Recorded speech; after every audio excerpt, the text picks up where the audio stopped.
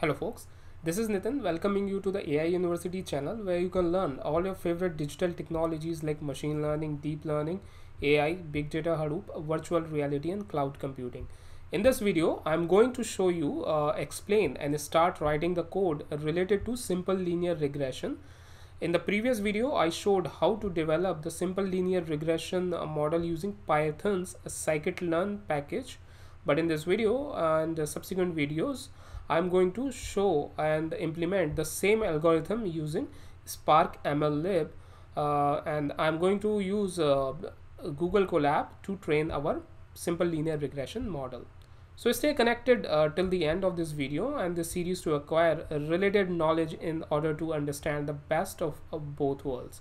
If you are new here, then consider subscribing to this channel, or if you have already subscribed, then click on the bell icon to receive the notifications about hottest technologies of 21st century.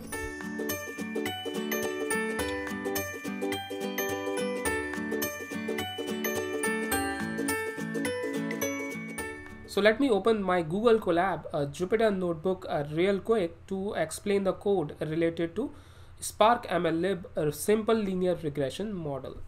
First, we need to execute these first two cells, okay, which are install all the dependencies in Google Colab environment as well as setup environment variables, which are actually pretty much required if we want to run PySpark on Google Colab. I have already created separate videos on how to enable PySpark on Google Colab, so you can watch the video link given in the I button above for the same.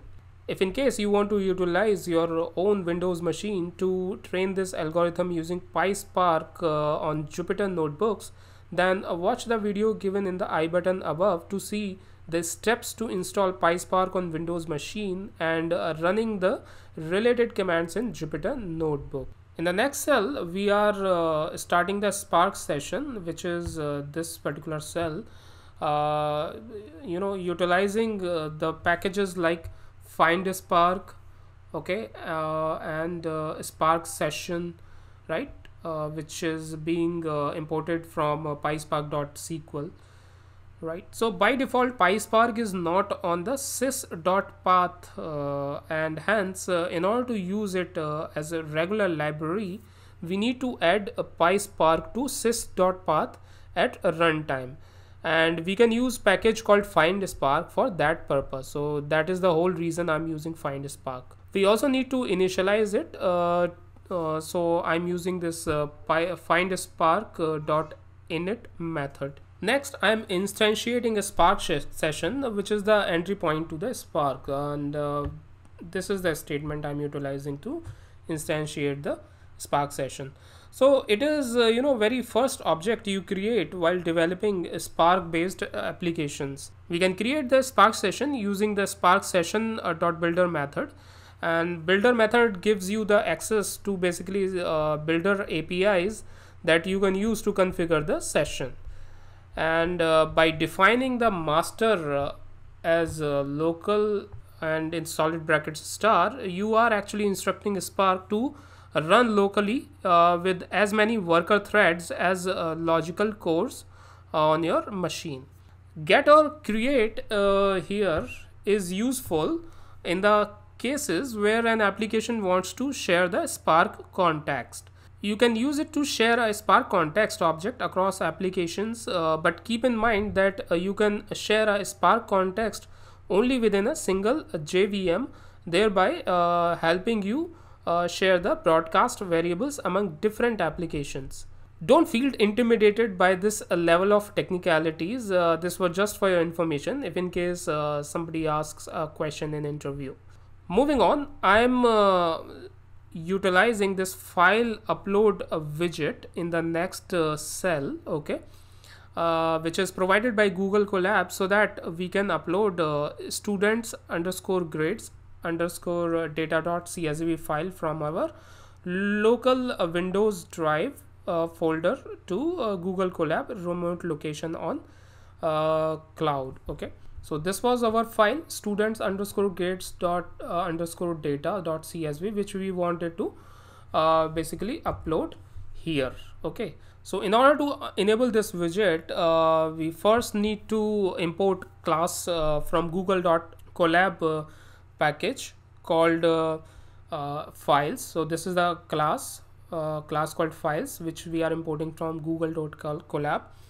All right, and then I'm calling upload method to enable the upload option.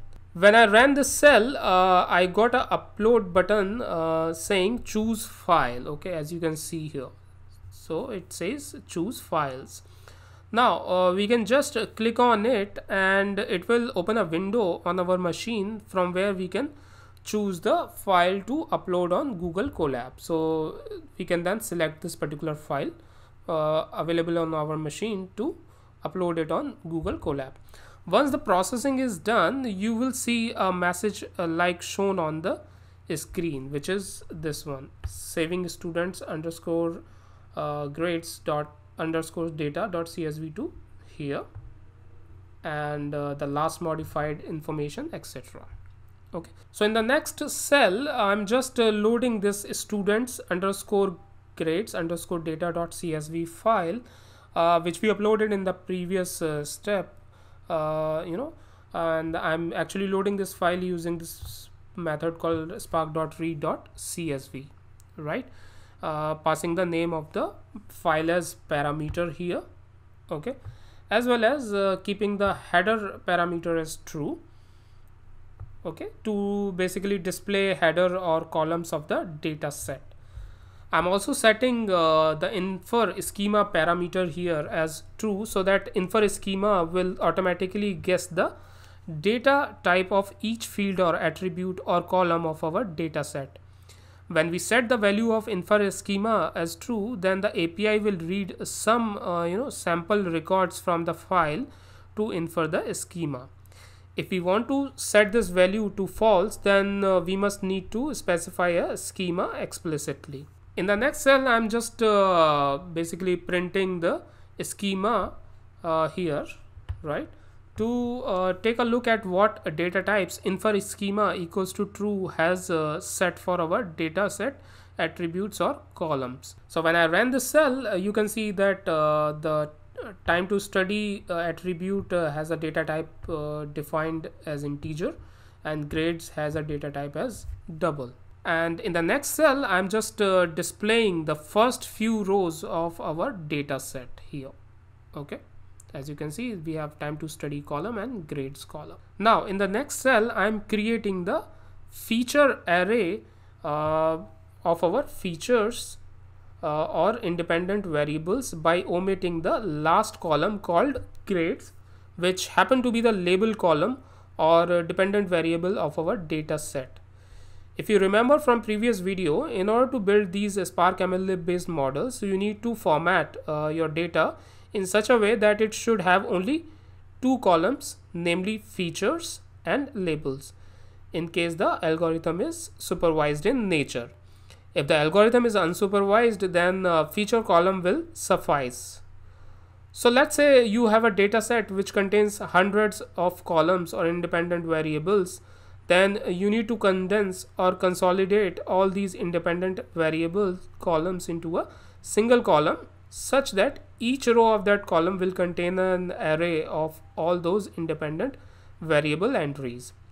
Since we are building a simple linear regression model, so we will see only a value related to time to study column, that is a single column. Had it been a multiple linear regression problem, you could have seen all the independent variable values combined in one list. In a nutshell, a vector assembler is a a transformer that assembles all the features into one vector from multiple columns that contain type double. Okay, we could have used in string indexer if in case any of our column contains string values, to convert it into numerical values. So in the next line, I'm importing a vector assembler here, okay, which is a vector assembler transformer class, and I'm importing it from pyspark.ml.feature package. Okay, In the subsequent line, I am creating an object of a vector assembler transformer class here, okay, in order to create a feature array. Please note that I have already omitted last column called grades by making use of this particular statement, right? Data dot column, and then I'm getting rid of the last column by providing the index value as -1 here. So in the next cell, I'm creating an additional column called features using vector assembler object created above, right? So I'm storing this particular feature column in a data frame called data with features, okay? In the next cell, I'm just displaying the content of data with features data set using .show function, right? And you could see that additional column called features is added here, storing the value of time to study in a array form, okay, or in a vector form here. So folks, this is it for this video. To conclude, I showed how to upload the data from local system to Google Colab cloud platform, how to read the .csv file, as well as how to create the feature array. So let me ask you a question from today's video. What does master local and in solid brackets star signify in the command spark equals to spark session dot builder dot master local and in solid bracket stars dot get or create? Please post your comments and answers in the comment section given below so that I can get a chance to incorporate your feedback. You can also post your technical questions in the comment section and I will try to answer the same. If you are watching this video and you are not already a subscriber to our channel, consider clicking that little subscribe button. In case you have already subscribed, then click on the bell icon to receive the notifications whenever I will release a new video. So thanks for hanging out with me guys. I will be covering next topic in the upcoming video, so keep on watching. Thank you.